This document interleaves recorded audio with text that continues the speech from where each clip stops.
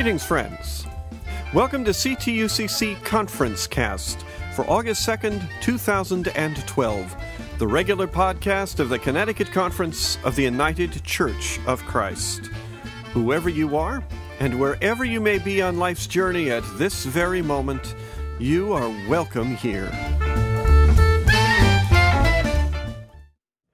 We begin this week's ConferenceCast with this meditation from Cecile Gilson, assistant to the conference minister. Cecile has been thinking this week about these words of the Apostle Paul, found in the 4th chapter of the letter to the Ephesians. But speaking the truth in love, we must grow up in every way into Him who is the head, into Christ, from whom the whole body, joined and knit together by every ligament with which it is equipped, as each part is working properly, promotes the body's growth in building itself up in love. I had the privilege of attending the opening worship of the United Black Christians Convocation that met last week in Hartford. For this frozen child of New England, experiencing worship as a full-body celebration is both a joy and a challenge. The Reverend Dr. Kenneth Samuel of Victory for the World UCC in Stone Mountain, Georgia, was the preacher for the service. I knew of his reputation as a preacher, and he didn't disappoint. He shared stories, preached the gospel, and challenged us in ways that are both comfortable and uncomfortable. It was definitely an out-of-my-comfort zone experience, and I am grateful for the challenge. With apologies to Dr. Samuel, I would like to share one of his stories, one that came to mind as I read the passage from Ephesians. Dr. Samuel's mother is a baker of cakes. Not just cakes, but great cakes, and all made from scratch. She wouldn't know what to do with a box of cake mix if you gave it to her. When she prepares to make a cake, she lays out all her ingredients before she begins mixing. As young children, Dr. Samuel and his brother would watch in great anticipation of the cake that was to come. One time their mother left the room for a bit, leaving them to ponder the ingredients lovingly laid out. When they considered how great the cake was when it was done, they decided that the individual elements must also taste good. So they dunked a finger in the egg, and it was just plain nasty. The flour, sugar, and butter weren't so hot either. How could all these unpleasant things make such a wonderful treat? Dr. Samuel went on to say that each of us, with all our flaws and gifts, come together to create the wonderful community of Christ. Individually, we are bitter and sweet.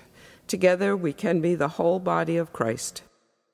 Dr. Samuel also shared that when his mother came back, she knew immediately what they had done and sent them packing. How good it is to be part of a community of believers. In our worship and ministry, we celebrate and practice the life and ministry of Jesus. How much better our world would be if we could all work together to make delicious cakes.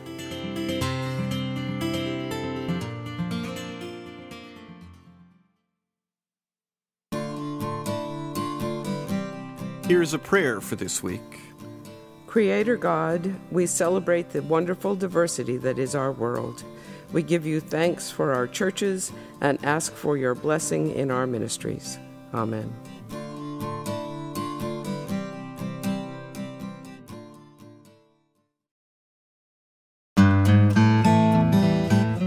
In the news this week, as Cecile mentioned, over 50 members of United Black Christians of the UCC came to Hartford last week for their 20th convocation.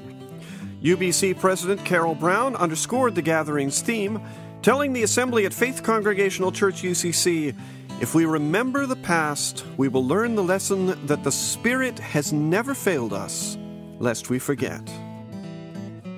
The convocation featured great speakers and preachers of the church, including General Minister and President, the Reverend Geoffrey Black, Victory of the World UCC's the Reverend Dr. Kenneth Samuel, and Liberty Christian Center of Hartford's own the Reverend Tamara Moreland, who challenged the congregation to cry out against injustice. One of her hearers, the Reverend Imani Jones of Shaker Heights, Ohio, said of her sermon, I am proud to be a member of the UCC today. This event has been inspiring and affirming as both an African American and as a woman. It is encouraging to see so many powerful African American women in leadership roles within the UCC and the UBC. Those who listened to last week's ConferenceCast know that I recorded some voices from Silver Lake while I was serving as chaplain there. What you may not have realized is that the wisdom of those conferees formed the morning's message for Wednesday, Thursday, and Friday. Words of grace about friends, the created world around them, and the places they'd found God. Here are just a few more of last week's words of grace. I found God when we were all working together to row the canoes at the waterfront. Yeah! I saw God in the sun glinting on the waves of the lake from a canoe. Today when I was swimming, I was having a lot of fun. The place that I felt that God was with me was when I was at the volleyball court, because I thought that I couldn't get the ball over the net, but then I could. I was kind of feeling like kind of downish, sad, and when I looked in her eyes, I kind of found God, and she went up to me, and she was like, "Oh, Tiara, are you okay? Are you okay?" I'm like, "Oh yeah, I'm okay. I'm fine. Yeah." Well, for my interest group today, I went on a nature walk, and I guess I felt God in the trees and in the ground and some of the rocks and stuff. We found God when we were at the waterfront today, because a lot of people went canoeing, but we stayed at the waterfront and we were just laying on the docks, and it was like really sunny, and it was really nice and peaceful being just us and like a few other people, and it was really cool. I think we grew closer too, like just like the certain three of us. So we were all like together because everybody went canoeing. Basically, we found our search for amazing peace. Yeah. I found God when we were all practicing for worship today. Our conference, putting an order to worship and finding their own voice with some music that arrived on a CD. And it reminded me why I'm here.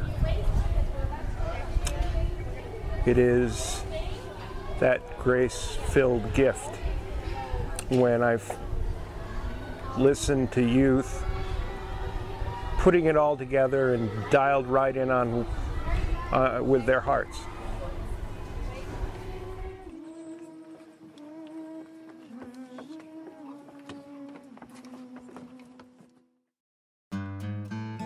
Last May, most churches may have generated some extra energy for Pentecost worship, but that Sunday probably would have looked pretty familiar to most.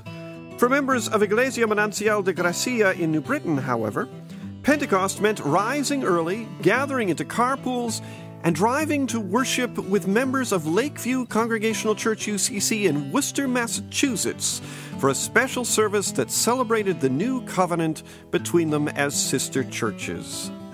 Among the day's surprises was the appearance of members of a third congregation, Iglesia Hispana de la Comunidad of Lowell, Massachusetts.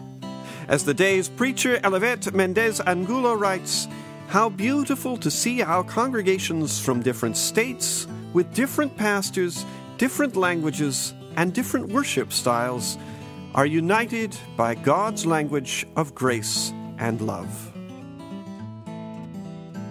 Find out more about these stories, about a new faithful tax policy resource prepared by Bread for the World, and all the news of the week at ctucc.org/news. The first materials for the fall session of the Connecticut Conference annual meeting are online, so everybody get ready to go big. The Reverend J. Bennett Gass, Executive for Local Church Ministries of the United Church of Christ, will kick off the meeting with his keynote address. The day will include the business of the conference, as well as inspiring music, enlightening worship, and empowering learning experiences.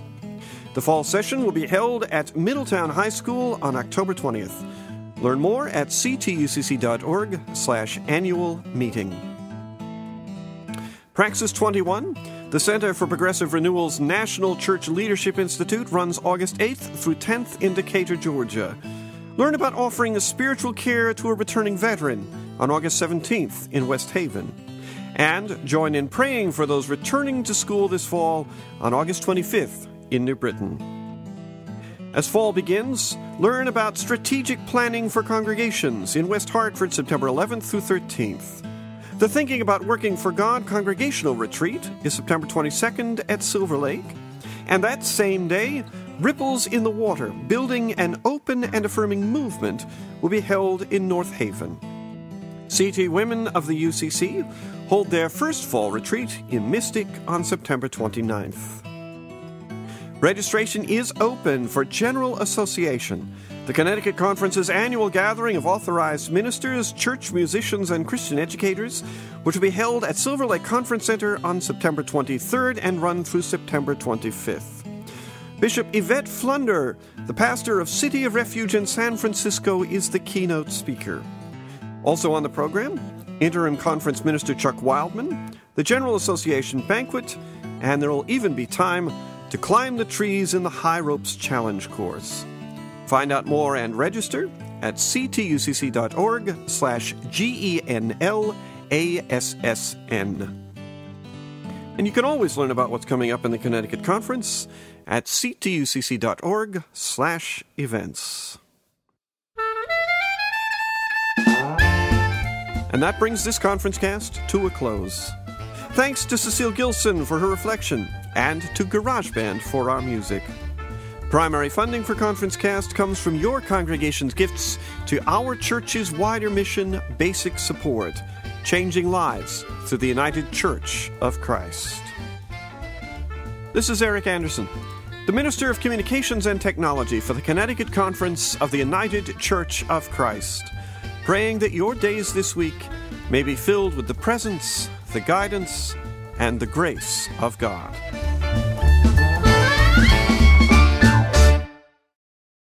This is Eric Anderson again.